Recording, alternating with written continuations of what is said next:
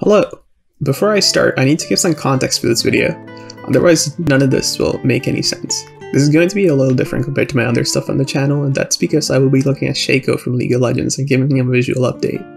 The primary focus is to fit him into a region in Runeterra, because that's my biggest problem with this champion. He doesn't look terrible, but he lacks any defining features that gives him context to what he is or where he belongs for that matter. And what he actually is, no one really knows, and despite being a popular champion, his lore is almost non-existent.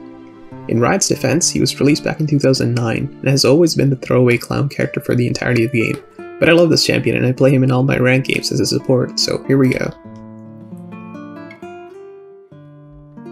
I started this project by creating some rough exploration sketches. I wanted to illustrate his gameplay rather than his lore because I'm sure he'll receive a lore update in the future.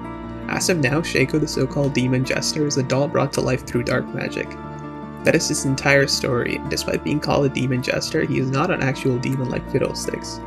And speaking of Fiddlesticks, he has the exact same concept but 1,000 times done better because Fiddlesticks is an actual demon that up to here is barely functioning and terrifying puppet. And let's not forget about Gwen, who is also a former doll that came to life.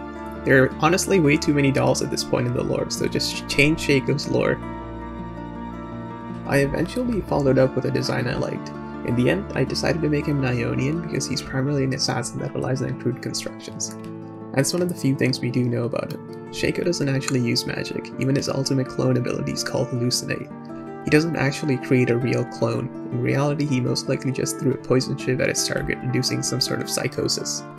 I also gave him a long wooden prosthetic can similar to Jin, and a bow and basket to keep all his gear in. This is all to beat home the idea that he relies on various contraptions. I then got to work on a presentable detailed look and a splash art. I also cleaned up my previous exploration sketches for this guy. And that's about it. I'll let this play out because this was a really fun project.